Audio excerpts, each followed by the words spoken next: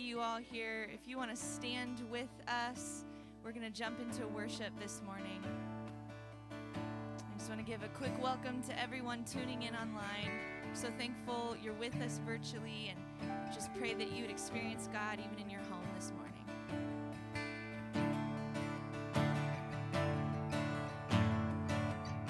He's coming on the clouds, kings and kingdoms will bow down.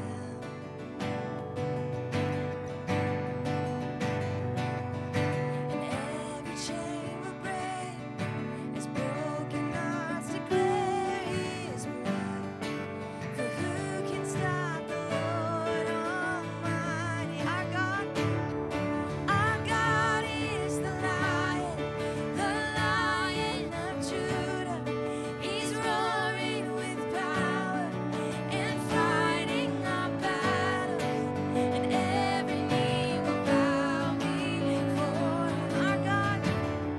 Our God is the Lamb.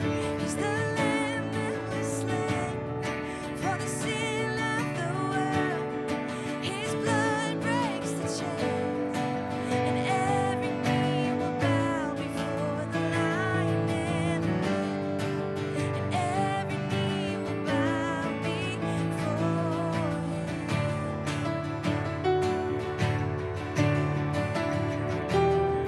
Sing this together, so open up the gates. We welcome you this morning, God.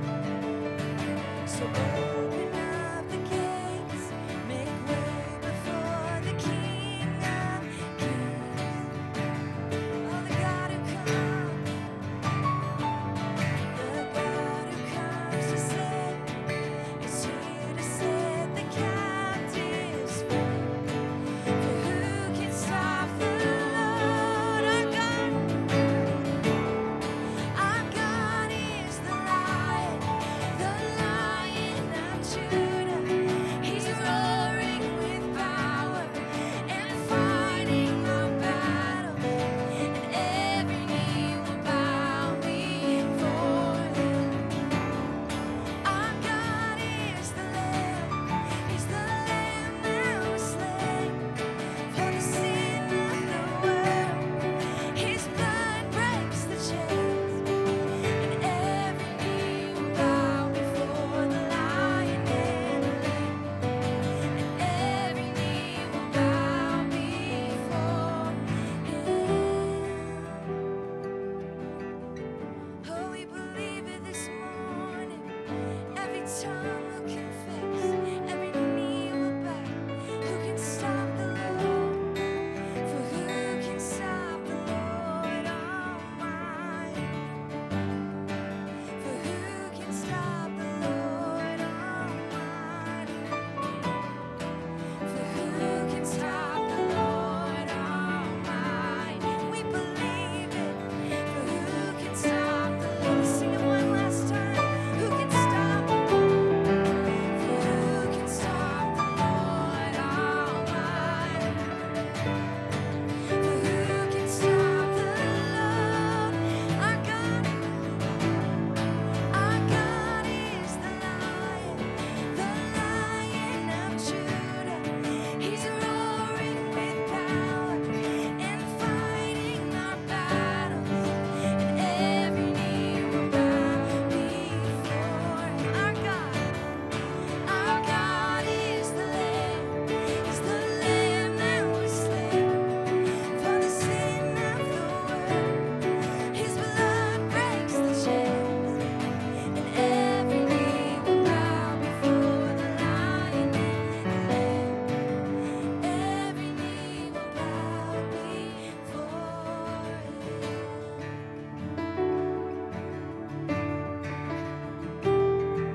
Sing it one last time. Our God is the Lamb. Thank you. Our God is the Lion of Judah. He's roaring with power and fighting our battles, and every knee will bow before Him. Our God is the Lamb. He's the Lamb that was slain for the sins of the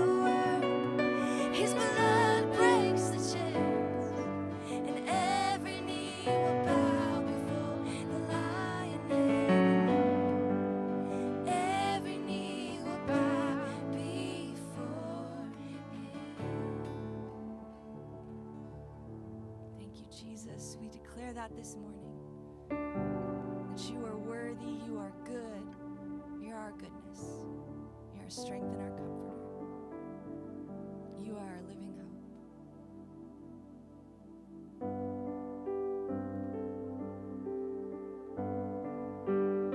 Let's sing this together. How great the chasm that lay between us.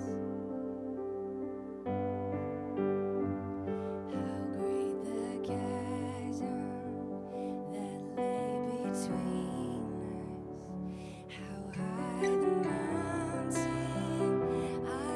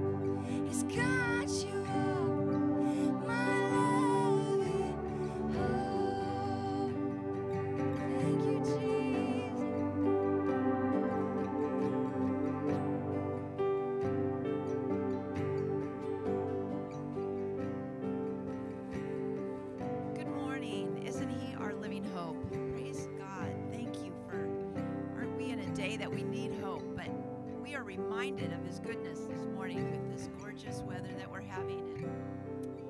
And we just want to welcome all of you this morning to start a week that we're thinking of Thanksgiving and being grateful and really dwelling on what we're thankful for. I mean, what a beautiful day he has set up for us to start to reflect on that. And we are thankful for you all who are here this morning, and we are thankful for those of you who are at home who are joining us. We are grateful. And just in reflecting on that this morning, I was thinking about the fact that I was going through Psalms, and 150 times it mentions the words loving kindness in reflection to him. Loving kindness. I am so thankful that we serve a God who is that abundant in loving kindness. And that's what we hope you will feel this morning at the river. For those of you who are new and maybe have never tried us, we hope that you'll encounter an expression of his loving kindness this morning.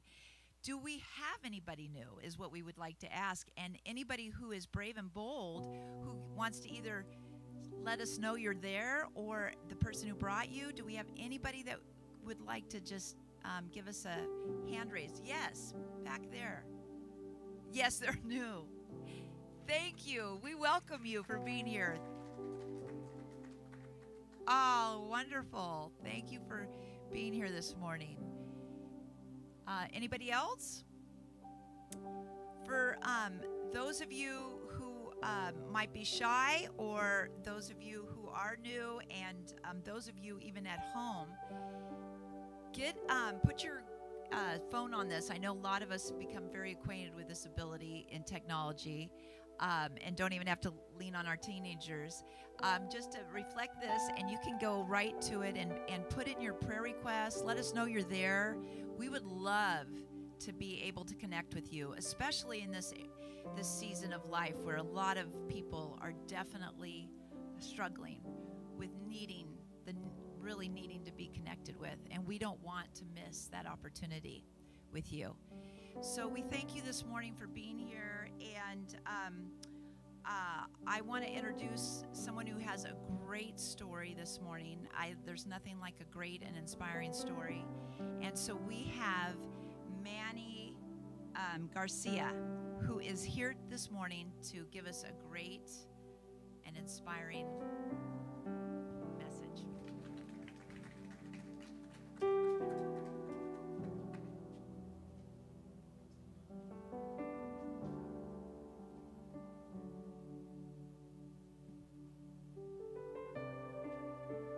Give me a second while I get safe here. Would that be all right to take it as?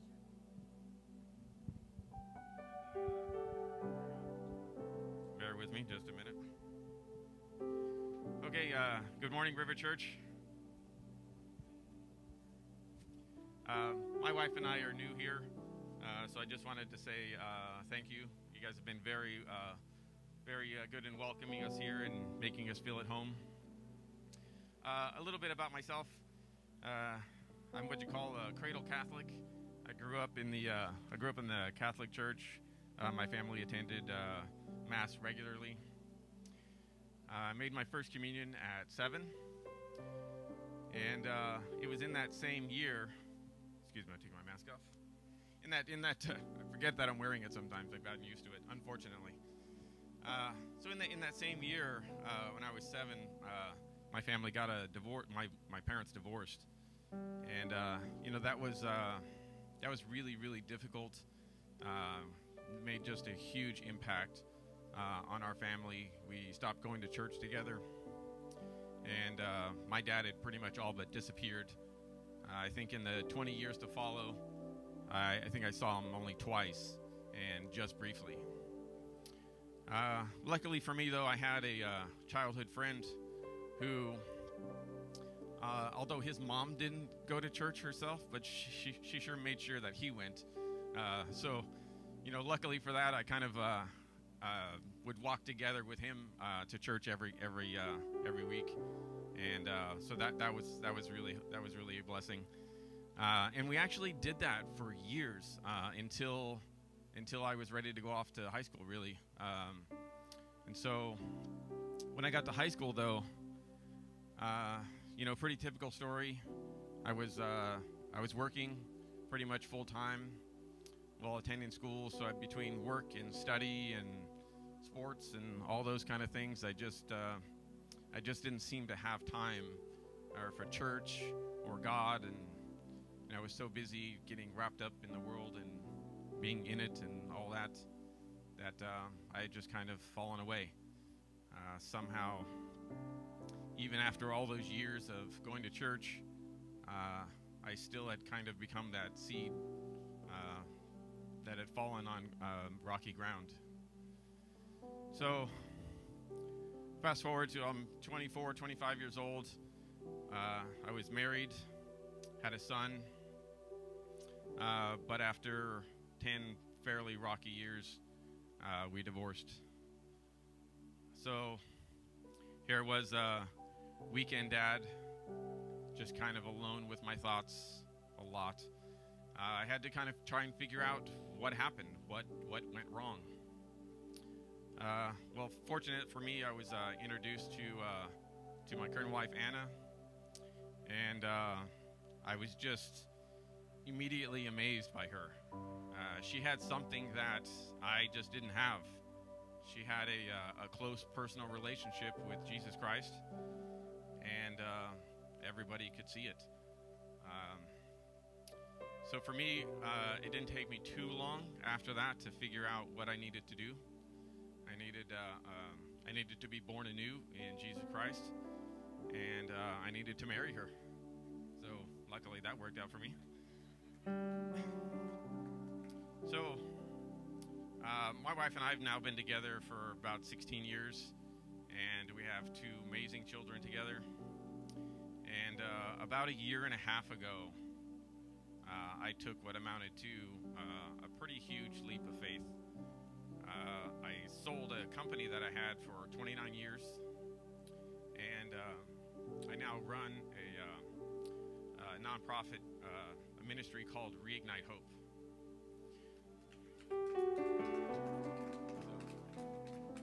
Reignite Hope is a vocational training program. We teach metal fabrication to former gang members, people re-entering society after a recent incarceration, people that are currently or formerly homeless, or just anybody that just needs a little help getting back on their feet. The program was started in 2011 on Skid Row, downtown LA, and today we have locations in Gardena and Philadelphia. We have 2 locations in Brazil and the Philippines, and we are currently building locations in Dallas, Texas, and Las Vegas, Nevada. Over the years, we've graduated hundreds of men and women through the program, and it's just been really, really amazing to be a part of it and to see what God has done through this amazing ministry that He's put together. So I just wanted to tell you a little bit about that, and thank you for listening.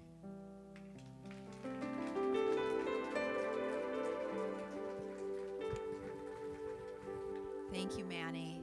Wow, we can't underestimate the power of hope, and thank you. What a beautiful ministry, and boy, are we not learning about how essential hope is in the world we live in today.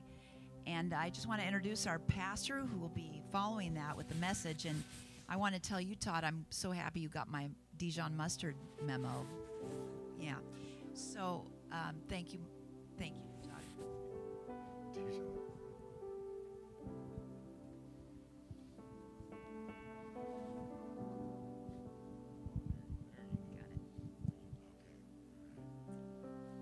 Good morning. Thank you. Thanks, Manny.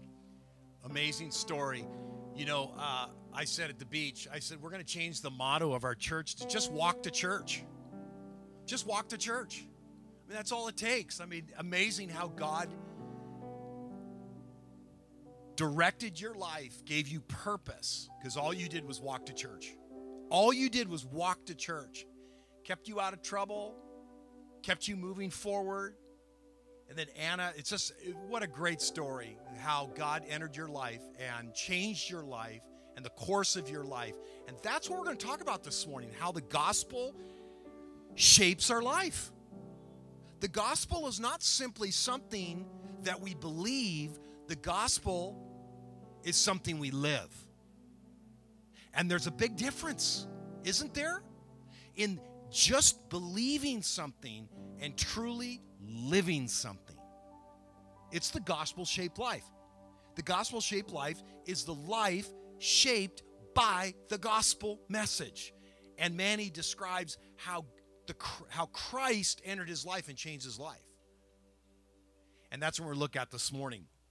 So we're going to look into 2 Corinthians chapter 6 as Paul describes what this life looks like in chapter 6. We've been in a series called Strength and Weakness. When you are weak, then you are strong. You think, if I could just overcome my weaknesses, I'll be strong. When Christ says, you don't overcome them, I overcome them. I make up the difference in your life. We're all weak. Every one of us is weak in some area in our life. We are incomplete. We are imperfect. And Christ fills the gap. He completes the equation. That's why when we're weak, we're strong in Christ. And every week we've been looking at a new aspect. And this new aspect of it is you don't live the self-directed, self-empowered life. You live the gospel-shaped life. And when you live the gospel-shaped life, you lean on Christ, and Christ makes the difference. So that's what we're going to look at. In 2 Corinthians chapter 6, Paul begins with this. And working together with him, we also urge you not to receive the grace of God in vain.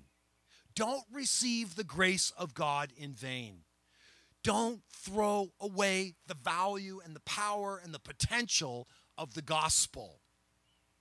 That's what he's saying. How? We're going to talk about this morning. But I'm going to begin with a story. This is a story about a dear friend of ours that we met when our daughter was at college and became roommates with this gal, and we met the parents, and the parents started coming to our Easter services, and then we go down to the desert to visit them. They have a retreat center down there, and then they live in Colorado. And when they're down the desert, they hike a lot because Dana is a hiker. She's been hiking the Pacific Crest Trail for several decades now. It's over 2,600 miles long, and she's one of those hikers that's called a sectional hiker. So she's hiking it in sections, and she wants to complete the entire Pacific Crest Trail.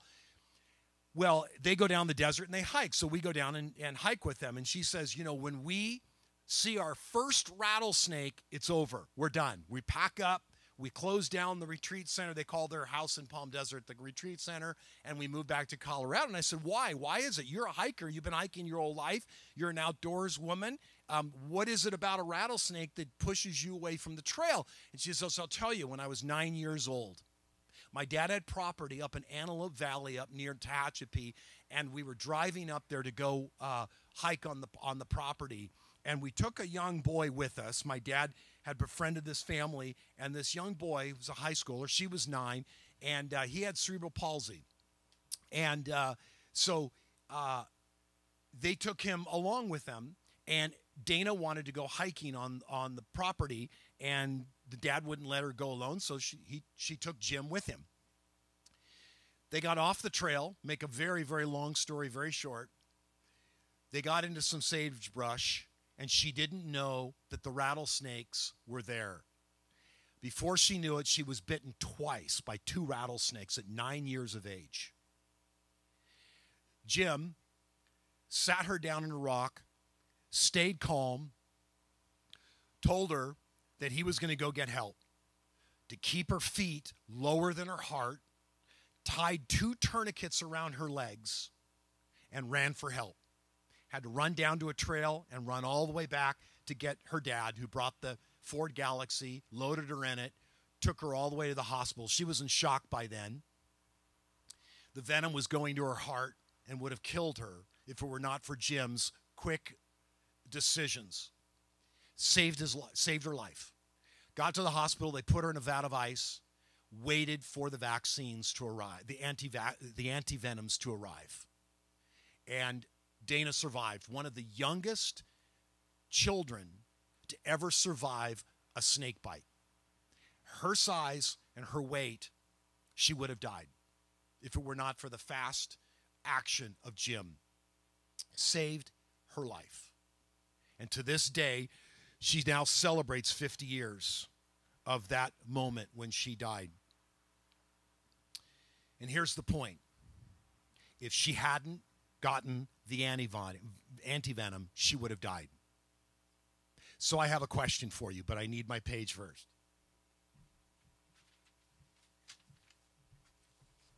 Here's the question. And here's the question you have to ask yourself.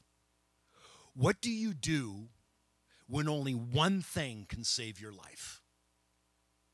What do you do when only one thing can save your life?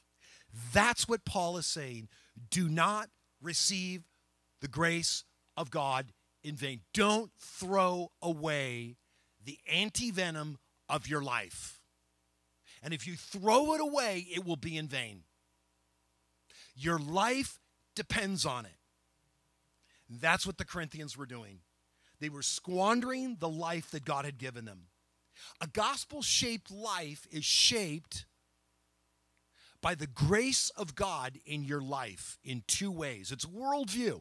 Everybody's got a worldview. And worldviews, as we know it, are lenses in which we see the world. We make our decisions. We evaluate things. We live out our lives based upon our worldview. Everyone's got a worldview. Some have God in it, some people don't. Some people have chosen to eliminate God from their worldview.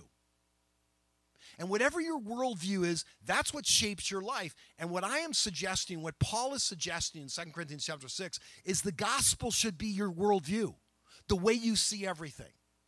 And you need two things. Number one, you need to receive the gospel. Number two, you need to live the gospel. That's it. Two things. And Paul begins with this in 2 Corinthians chapter 6. So once he establishes the fact that we are not to live out the grace of God in vain, he says this: the acceptable time I listened to you, on the day of salvation I helped you.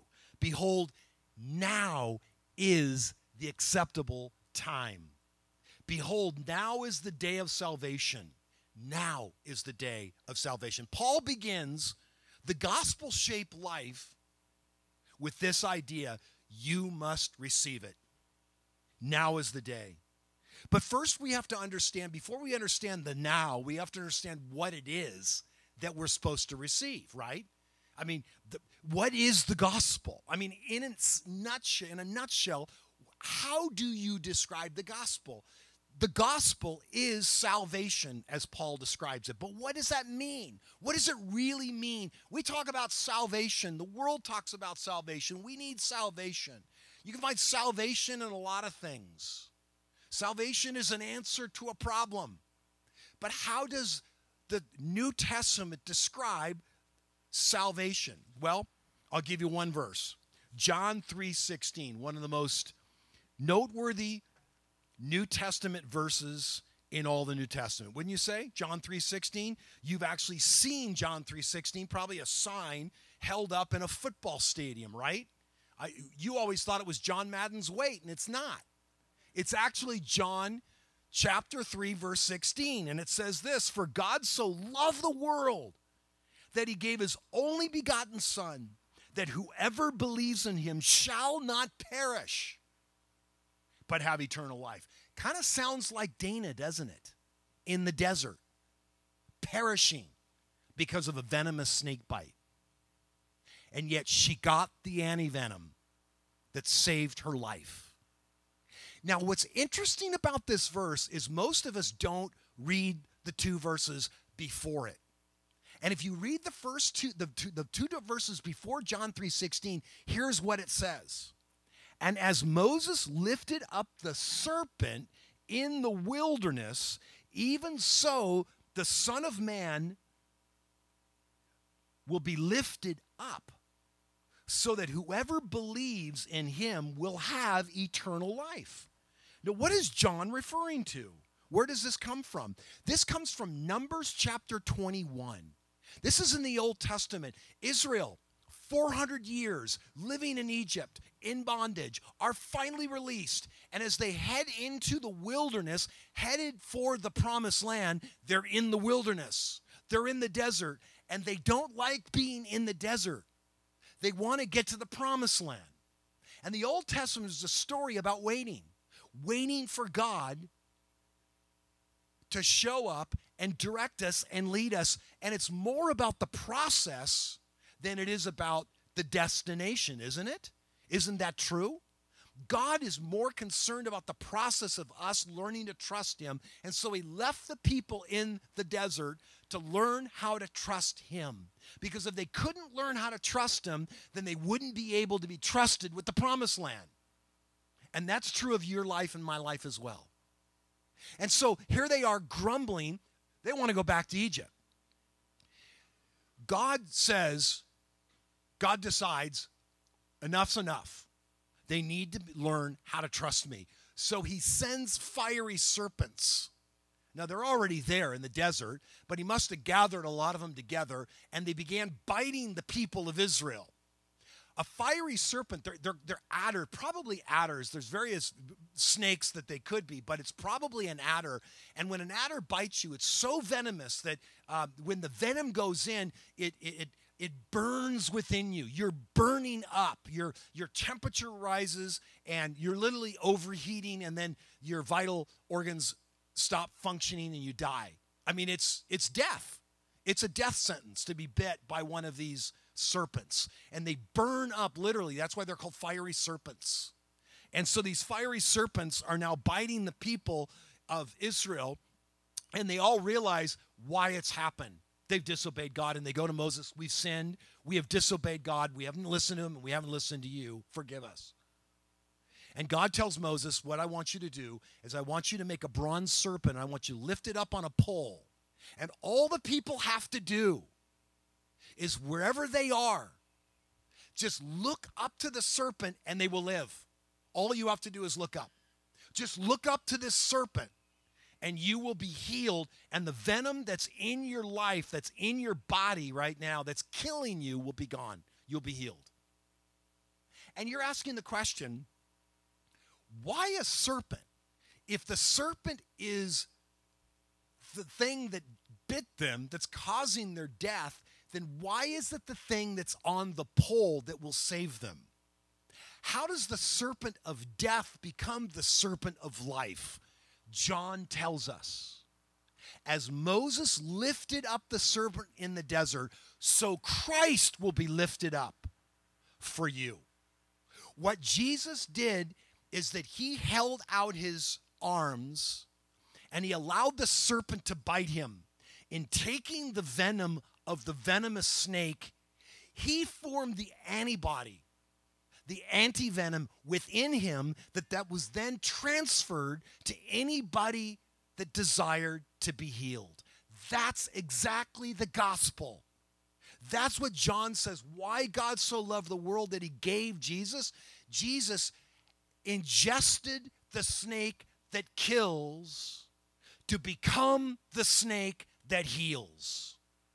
That's who Jesus is. You and I have been impacted by the venom of the world. Every single person that's listening to me, every person that is here has been injected by the venom of life. The sin of the world has gone through our veins, and we are burning up spiritually, just as the Israelites were burning up physically. Through discontentment, disharmony, we are broken up, and we need a healing. We need an antivenom. And when Jesus offered himself up, he becomes the serpent that heals. Look to the serpent that heals, because he's taken the sin that is upon the world upon himself, so that it is no longer impacting us. He ate it up. He took the venom and created the antivenom for you and I. That's the gospel. And that's what Paul is talking about. Now is the day of salvation. Today is the day to receive the antivenom from life. It's available to every single one of us. The problem is that we, like the very first human beings in Genesis chapter 3, were given the promised land and it wasn't good enough. The sin of the world is the sin of discontentment. Living in paradise with God was not enough for Adam and Eve. They turned to the serpent and got bit. And Jesus had to come to give them the antivenom, to heal them of their discontentment. And you and I experience that, and we're searching for answers. We're searching for life. We're searching for something else, and it's right here. Now, today is the day of salvation. It's Christ, the serpent on a pole, lifted up, and all you and I have to do is look. We don't have to crawl out of our seats. We don't have to climb up the pole. All we have to do is look. It's been done. The gospel is news. The gospel literally means good news. News is something that's already happened. Jesus already went to the cross. 1 Peter chapter 1 says he bore our sins on our behalf on the cross so that when we believe in him, we have eternal life. That's the gospel. That's salvation. And it's available. And I, for some reason, cannot figure out why people don't understand why today's the day. Today, now. See, what Manny described is a story of today's the day. The time is now. And it's not a chronos time. It's not an age-based time. It's an experience-based time. It's kairos. Twice, Paul says kairos, time, the experience. This is a kairos moment. You've ever had a kairos moment? Like, aha. It's an aha moment. Like, oh my gosh, I never realized that. I finally put things together. And maybe for the very first time in your life, you're putting it together going, what am I doing? Why am I resisting? We are procrastinators, aren't we? I'll do it later. I'll do it after the kids are raised. I'll do it after I get my job all figured out. I'll do it when the kids move out and we retire. I'll do it later in my life. I'm living my life now the way I want to live my life. Great. That's fantastic. Have a great time. But you're living with a venom that's killing you. And what's being offered is an anti-venom. And I, for some reason, can't figure out why people would not go, I want that. That's what I want. There it is. It's available to us. It's the kairos moment right now. Don't put it off. That's what.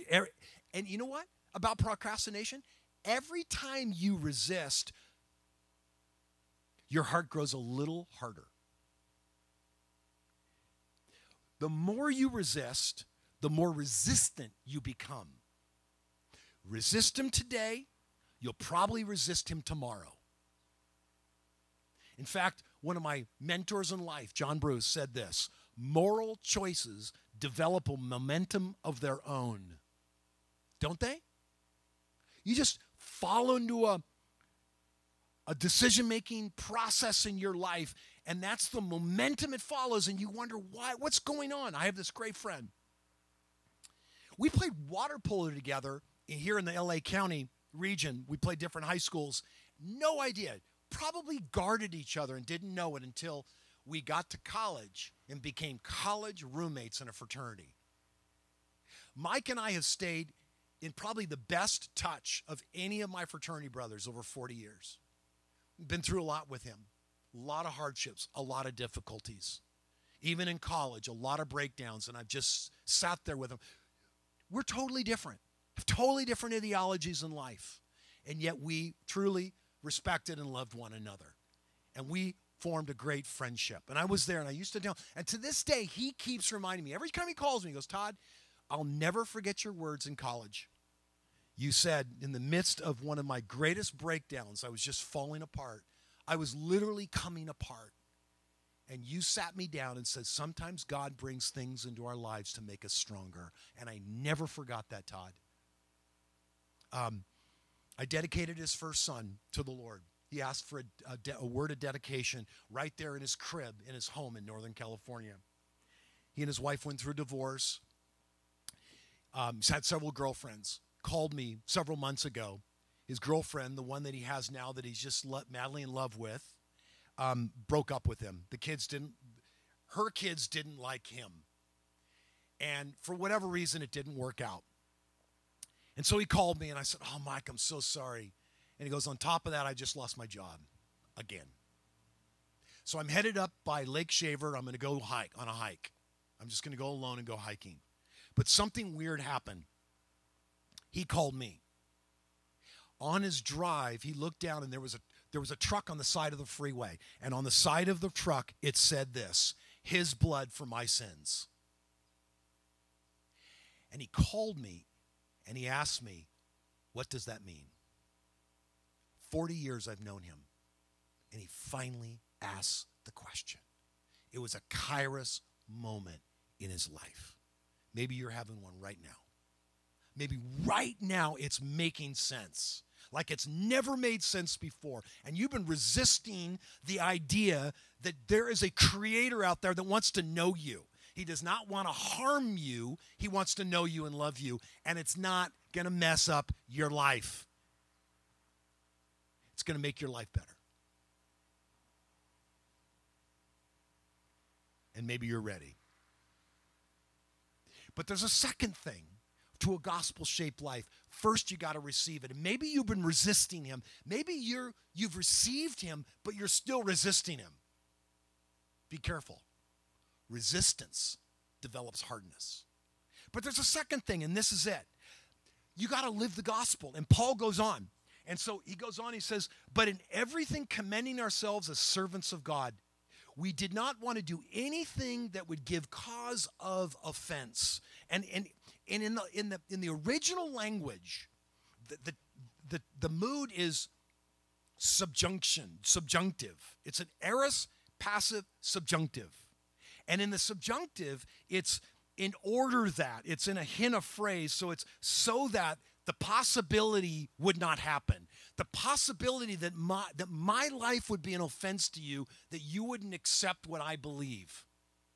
So what Paul is saying is, it's the subjunctive is about my purpose. It expresses purpose. In other words, Paul's purpose statement for his life, according to this verse, is that he would live his life so consistent with what he believes that he wouldn't cause an offense to anybody. He would want his life to match what he believes. That was his purpose. I want to live my life so consistently with my belief system that I would not cause offense. And here's the message, translation. People are watching us as we stay at our post alertly and unswervingly. It's a great translation. People are watching as you stay your post. How do you stay your post? Two things to live out the gospel-shaped life. Hardship and partnership. You will endure hardship, and you must decide who is your ultimate partnership with. That's what Paul says. See, he begins, he goes, as servants of God in much endurance. Do you see that? He goes on, afflictions, hardships, distresses, beatings, imprisonments, tumults, labors, sleeplessness, hunger, impurity, and knowledge. And he talks about all these hardships, all the difficulties that he endured that made him live consistently with his message. And if it were not for those hardships, he would not have been able to learn how to live consistently what he actually believes. He understood the purpose of difficulties in his life, and he lists them out. But then he also lists out other things. He lists out in kindness and Holy Spirit and genuine love, in the word of truth, and the power of God. by the weapons of righteousness for the right hand and the left, by glory and dishonor. What's he doing? He's now moving from hardships to the fruit of the Spirit qualities. In other words, Paul learned how to live a consistent life in the good and in the bad. And you may be going through a really bad season right now, and Paul's telling you, hang in there. You may be living a really good season, and the fruit of the Spirit is just flowing from your life. Great. You're living consistent with your message. And whether it's a good day or a bad day, and you're going to have both, believe me. We all have good days, and we all have bad days. Your relationship with God is not based upon your circumstances, whether it's a good day or a bad day. It's based upon your conviction and belief that you want to live a life so on purpose that you can say, I don't want to cause offense to anyone. Why? Because we understand that we can only impress people from a distance through our abilities and skills. But we impress people up close by our character.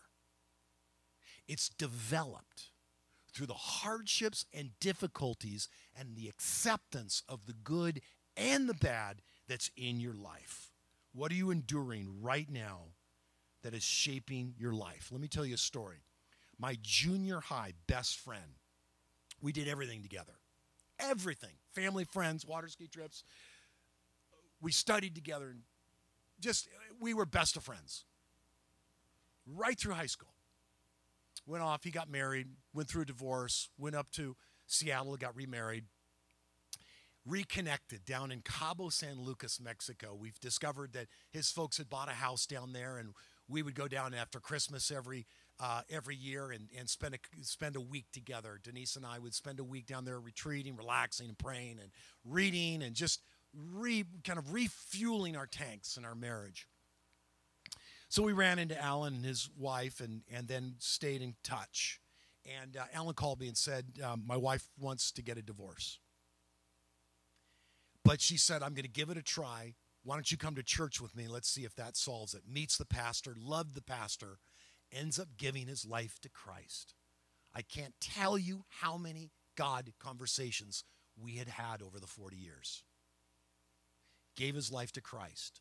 His wife leaves him. He gets cancer. And in Cabo San Lucas, both of his parents are killed in a taxi drive. The Christian life is not easy. As C.S. Lewis says, if you're looking for an easy religion, don't choose Christianity. It's the wrong one. If you are looking for a silver bullet, you're looking the wrong place. It's not easy. It is not an easy life. Just because you're a Christian does not mean all your problems will go away. But it will make you stronger. There's a second quality, and I'm going to end with this. Partnership. See, Paul now moves from hardship to discuss another issue. He says, do not be bound with unbelievers. For what partnership have righteousness and lawlessness? Or what fellowship has light and darkness? Or what harmony has Christ with Belial? Or what has a believer in common with an unbeliever? Or what agreement has a temple of God with idols? Do you see the contrasts? He's talking about a contrast in two philosophies, two ideologies, two value systems. Righteousness and lawlessness. Light and darkness. Harmony and Belial. Belial is another term for a false god in the Old Testament. What do you have? What does the believer have in common with the person that has no belief? I mean, see what he's doing? And what he says is, don't be bound together with that philosophy. In other words, he's not talking about going into business. He's not talking about marriage in this context. Some people think this is a marriage passage. 1 Corinthians chapter 7, he does talk about finding a mate with the same value system and the same convictions that you have. That was part of your story, Manny, and how you met your wife, and you saw something in her and wanted what she had, and now your lives are changed because of that. And so that is true, But what we're finding here is that he's talking about something else. He's talking about being bound. This idea of being bound. What does it mean? It means alliance. No unholy alliance. It's not about living the perfect life. It's about living a purpose life aligned with everything that holds your convictions. That's how you live the gospel-shaped life.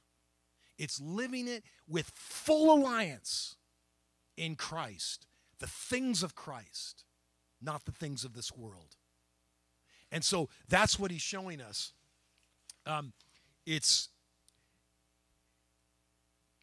Let me talk just a little bit about that, because in James chapter 4, he talks about this idea of friendship with the world is hostility with God. And in James, he describes it. He says, you are adulterers, is basically what James says. You're an adulterer because you've given your heart away to the world when God wants your heart. See, it's a conversion of the heart that leads to a gospel-shaped life. Does that make sense? So something has to happen in the transaction. In fact, the word itself means alliance. It's only used one other place that we can find. Plutarch uses it, and he uses the idea to be bound together as alliance or ally, an ally. You form an alliance. Who are you forming alliances with? Where are you forming alliances with in your life? Because I think people try to live the Christian life a lot of different ways. And some people try to be a moral Christian. And some people live out their morality because of fear.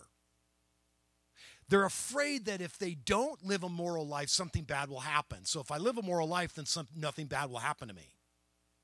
Some people live a moral life out of pride. I can do it. I'm better than they. I'm better than you. Watch me. I can do it. I can live the best moral life. Watch me give away money.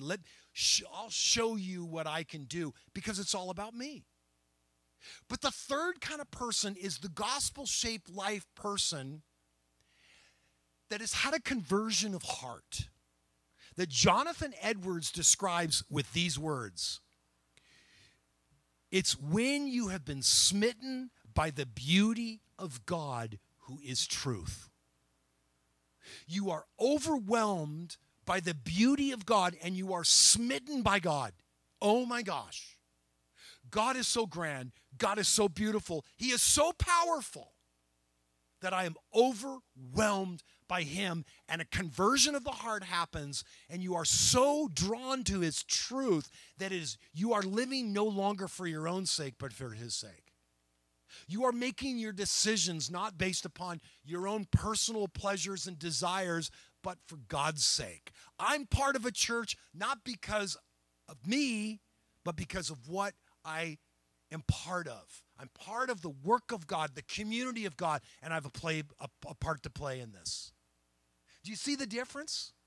The gospel-shaped life begins to change the way in which you perceive things and make decisions, because you have formed your ultimate allegiance to the beauty of God that has smitten you, and you are overwhelmed. Are you there yet?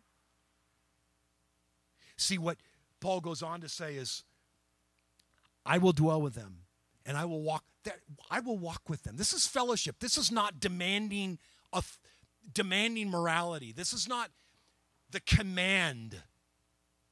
This is the invitation of relationship, of joining with God. And I will be their God, and they will be my people. The intimacy, do you notice that? Come out from the midst and be separate. Why? Don't touch what is unclean, because I am your father and you are my children, my sons and daughters. The intimacy of that family relationship has taken you in, and it's no longer an obligation, but the desire of your heart. That's the gospel-shaped life. That's where it begins. So let's pray. I want you to take a minute. And before the worship, just take a minute and reflect. Lord, where am I? Where am I right now? Do I have the venom, and is it just creating a discontentment that I just cannot get rid of? It's burning me up. And Jesus is saying, come to me, all who are weary and heavy. Come to me. Look up to me. And you can do that right now. Just look up to Jesus and say, Jesus, I accept you. You bore my sins on the cross so that I might have eternal life. I receive that. I am sick. I am dying. And I want to be healed. You will in me. And maybe you're here this morning and you just need to reflect on the endurance, the hardship that you're experiencing right now in some area of your life. And you just need to have a new perspective, or maybe an alliance that you have formed in some area of your life where you just want to cut that out. It's done. It's over. Give it to the Lord as we worship the Lord this morning.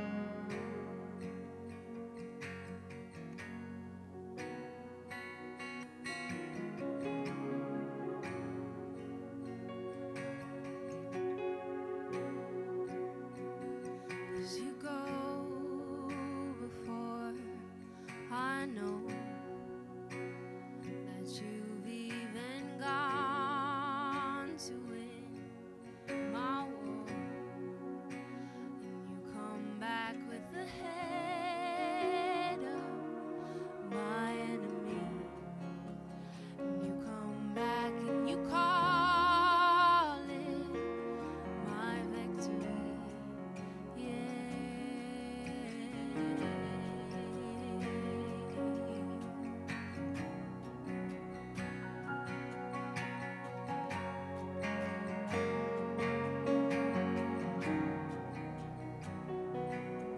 As you go before, I know that you've even gone to win my war, and your love becomes my greatest defense. It leads me from the dry wilderness, and all I did was praise. All I did was worship, and all I did was bow down. All I did was stand.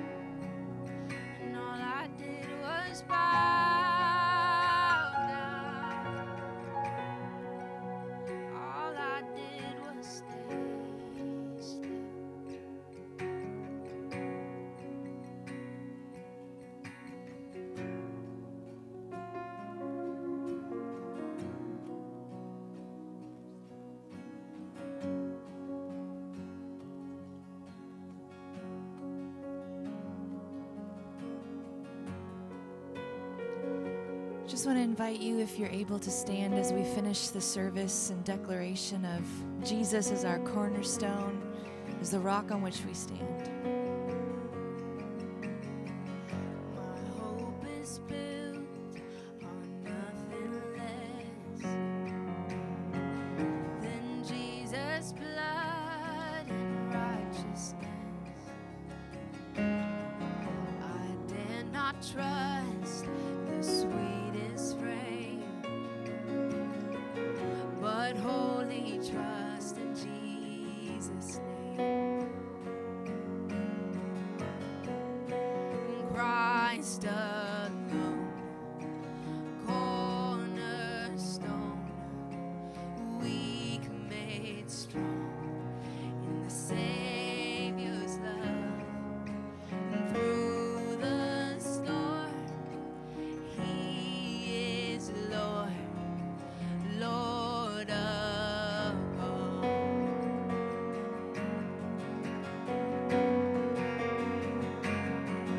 When darkness seems to hide His face,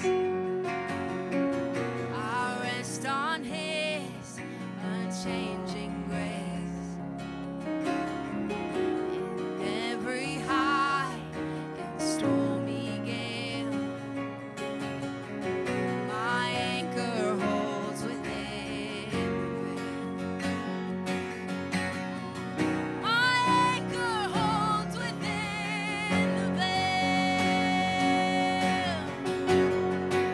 For Christ alone, cornerstone, the weak are made strong in the Savior's love. Through the storm, He is Lord, Lord of all.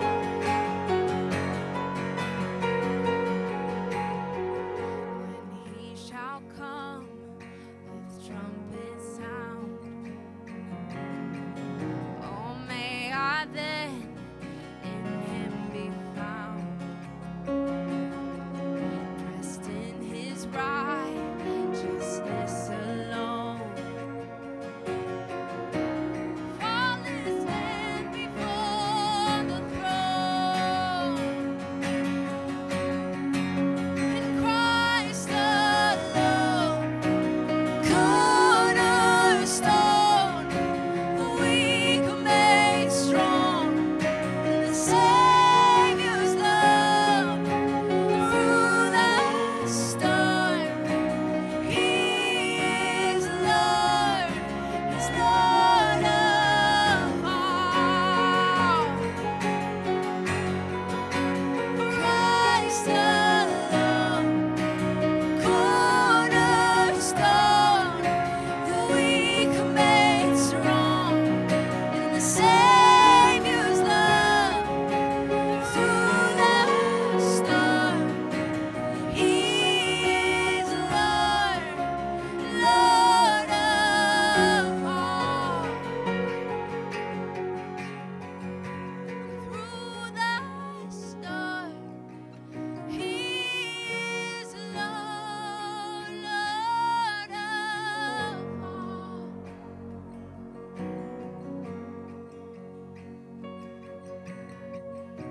So we believe that this morning, that through it all, you are our strength, you are our rock, and you are our cornerstone, Lord. We just allow that truth to just sit in our hearts right now before we say goodbye. We allow that truth to really sink into our hearts. That Jesus, you came that we would live out this gospel life, that we would know you, that we would be known by you. So Lord, as we go throughout our weeks, may that truth serenade our hearts. May it sing us into communion with you, Jesus. So we pray this in Jesus' name. Amen. Amen. Well, thank you guys for coming out. Thank you to the online. We'll give Olivia, this sweet, amazing friend and worship leader. What a powerful set. We love you guys. We'll see you online this week or next Sunday. Have a good day.